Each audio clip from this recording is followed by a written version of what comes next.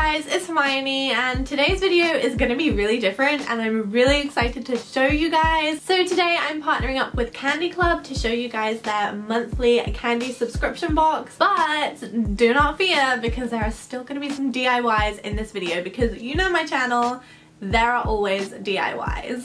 I've seen Candy Club all over YouTube and I was dying to try it out for myself. The idea of coming home to a bunch of candy on your doorstep every month is really exciting to me, and you don't have to do it every month. You could do a one-off subscription, or you could even send this to a friend. This would make such a good gift because who doesn't like candy? So I'm gonna unbox this, test some of the candies, and then what I'm gonna do is I'm gonna use the packaging that it came in to show you guys how to make some DIYs. So let's go and get into this box. So first of all, like I said, the packaging is so cute.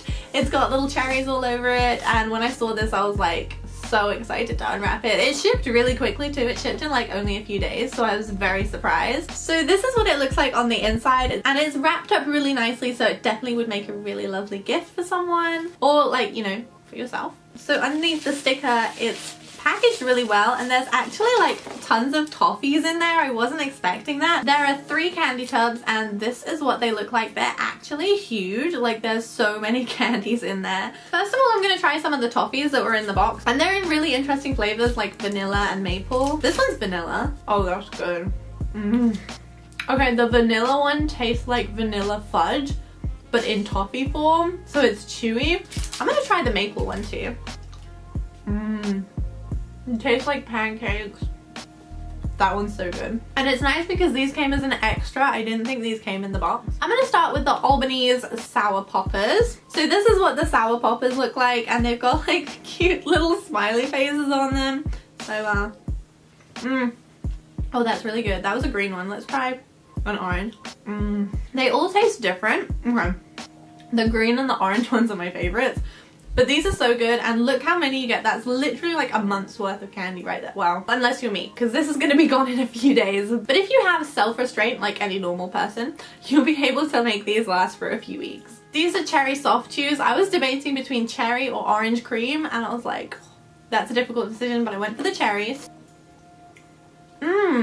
I thought these were going to be really hard like wine gums, but they're hard on the outside. When you bite into them, they're kind of still like a little chewy. They are so strongly cherry flavored, and the flavor lasts for a really long time. These are really good, and I know they come in a bunch of flavors, so if there's a specific flavor that you love, you should try those ones. And lastly, I did get sour gummy worms, which are probably pretty similar to these, but I am a sucker for anything sour and I love sour candy. So let's get into these. Okay, this is the gummy worms.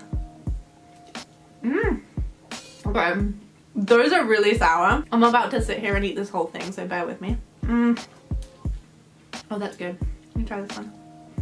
These are hands down the best gummy worms I've ever had. I've successfully tried all of them and they all taste really good.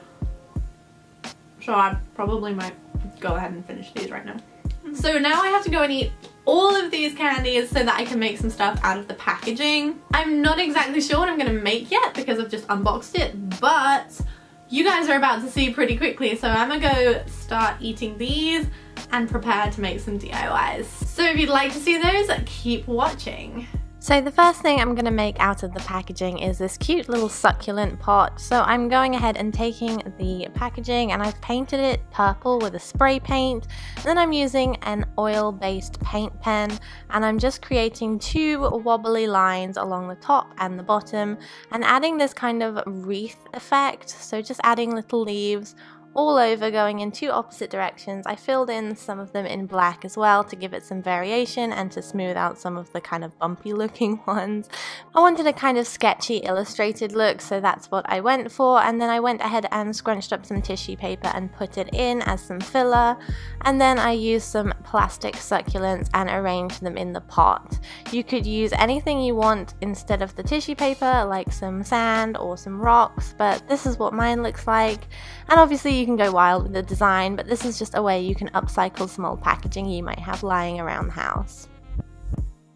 So the next thing I'm going to show you how to make is this tea light holder, and this is for fake tea lights, just so you know, because it is made of plastic. So once again, I'm taking the container and marking on a piece of paper the height, and then just using a ruler to cut this out of scrapbook paper. You can use wrapping paper or whatever you'd like. And to add a design, I'm using a hole punch along each edge, just so that the light will shine through it and make a pretty pattern in the dark. And I'm just using Mod Podge to glue that onto the edge of the container. Once that's done, literally so easy, right? I put the tea light in, and once again, this is a fake tea light. Do not use real candles with this. And I just let it go, and this makes really nice patterns on the wall when it's dark, but this wouldn't show up on camera, but just trust me on this one. And with this DIY, obviously you can use any pattern or print that you would like to make this unique. This next DIY is a hack that you can use with any kind of old metal scraps or anything you have from your packaging. So I'm taking these little lids and I'm literally just putting them on the wall and using them as tiny little magnet boards. This would look so cute in a locker or in a small space. And I'm just using them to hold my Polaroids, and you can swap them out and swap out whatever you want on them. But I thought this was a really fun idea, and it's obviously not really a DIY, but it's such a cute way to add a little bit of personality to your space. That is everything I have for this video. Let me know if you're going to try any DIY